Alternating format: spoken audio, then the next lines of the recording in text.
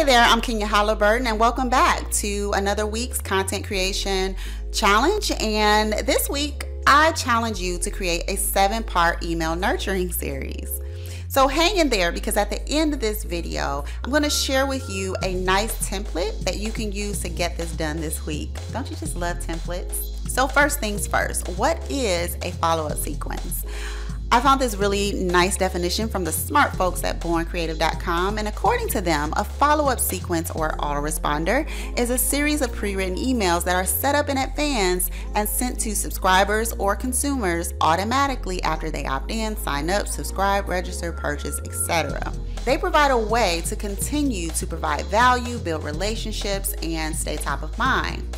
So it's time to nurture them, to build that know, like, and trust, and inspire them to invest in your solutions to their problems. The problem is, creating a follow-up sequence can feel like a daunting task. It's one of those content creation tasks that we know we need to do, but we avoid because we feel overwhelmed, so we don't do it at all, or we don't do it well enough to make a difference. But here's the thing. If you don't have a follow-up sequence in place, you're leaving money on the table, and that's not really what we want, right? So today, I want to talk to you about creating a 7-part automated follow-up sequence to turn your leads into customers. So why 7? Well, you can do 3 or 5. It's really up to you, but I think the 7 comes from the remnants of that old marketing handbook 7-touch formula. So you may have heard it said before that it takes at least 7 touches before people take action on your marketing. But honestly, these days, I think that number is a lot higher. But in my experience, 7 is a good solid way to establish a relationship and credibility with your new subscriber. So before we jump in, I want to highlight one of my favorite features of this exercise, which is automation. So typically, when we set out to build our list, we don't take time to set up a solid automated path to move leads to open their hearts and wallets to us. So the consequences of not building a follow-up sequence are that you end up manually having to send your messages to stay in touch. Now, of course, you're going to want to send some occasional manual messages, but what a thoughtfully designed automated follow-up sequence does is it puts every new subscriber through a series of messages that provide value while also persuading them to buy. Stats say that a prospect is the hottest just after they sign up for your offer.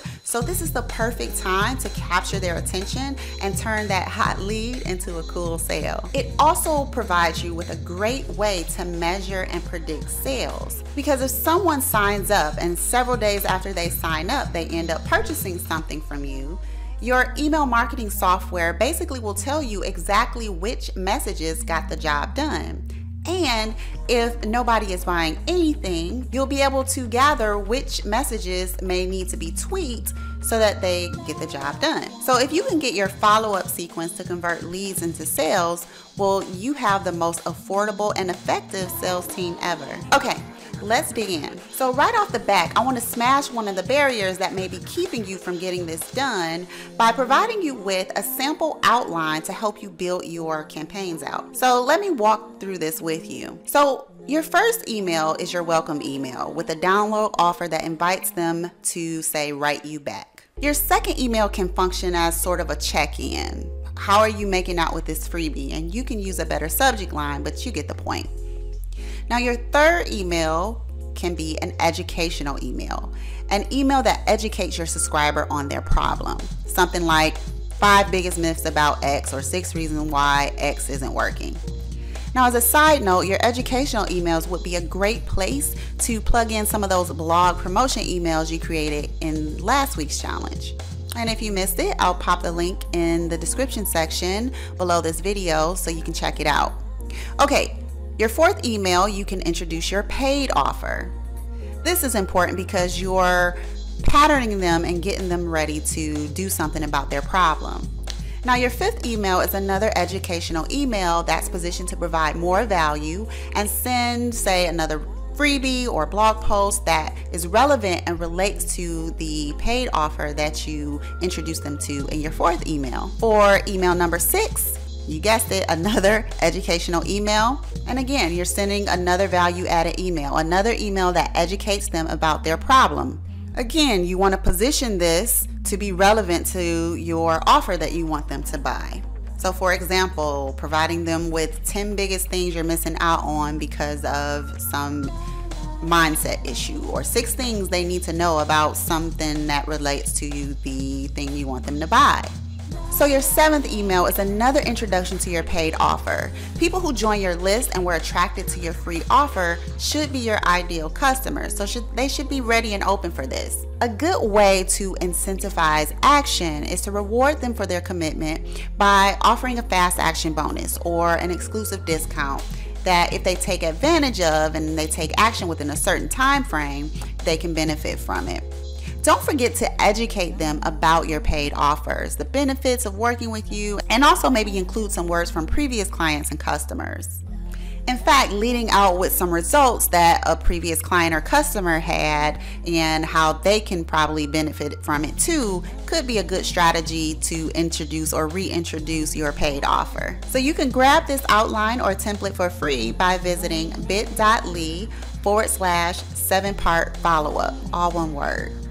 And think about the main thing you want your subscribers to do after they subscribe, and use your messages to help them get there. Oh, and one more thing. Be sure to play around with your subject lines.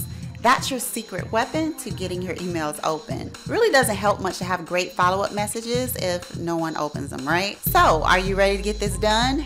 You can do this. You got this. My shirt says so.